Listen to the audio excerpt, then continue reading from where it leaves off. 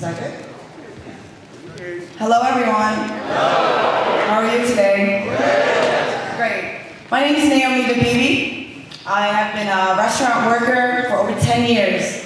In my entire experience, I've never, ever seen anything like this. Wonderful. Such shame that exists at Andiamo.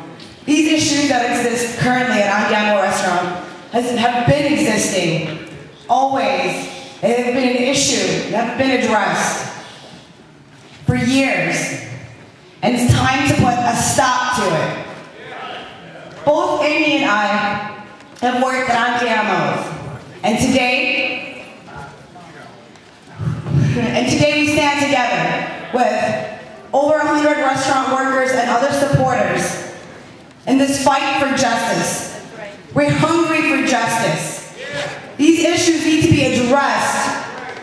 And I guess I'll let Amy share her experience and the story and the issue of Andiamo.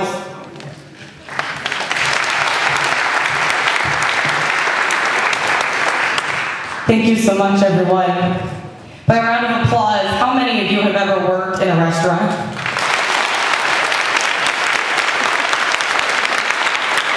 By a round of applause, how many of you have ever known someone who's worked in a restaurant? And by a round of applause, how many of you have ever eaten in a restaurant? This is the issue that affects all of us. I spent 5 years working as a server in various restaurants in the industry, and 2 years working at Andiamo Warren and at Andiamo Sterling Heights. The abuses there were reflective tenfold of the abuses that run rampant and unaddressed in the restaurant industry, not only here but across the nation. $2.65 an hour is what a server makes for minimum wage. This is not a violation, this is law in Michigan. It's $2.13 at the national level. We are working to get this law changed, but in the meantime, it is our employer's responsibility to make up for this difference when tips don't add up to minimum wage, and it is no surprise that Andiamo Dearborn, this was not happening. Unpaid wages, long hours, no breaks, unpaid overtime, discrimination based on race, gender, national origin.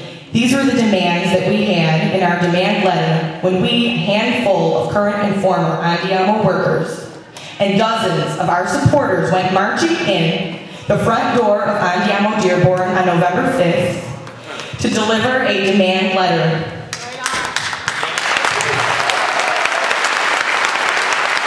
Insisting that these issues be addressed, and if they were not addressed in 2 weeks, we would show them. Well, 2 weeks passed, nothing happened. They asked for it. Every single Friday, ROC Michigan members and dozens of supporters have been protesting outside of Andiamo Dearborn.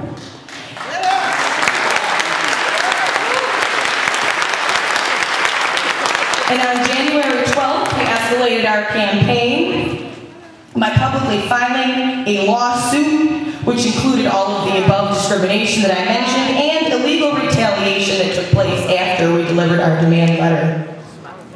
This campaign is at the forefront of changing restaurants in the United States. We have garnered attention from local news. We've garnered attention from the Detroit Free Press, the Detroit News, Fox 2, and In These Times, which is a national news magazine. That said, how many of you here want to eat in restaurants that treat their employees fairly?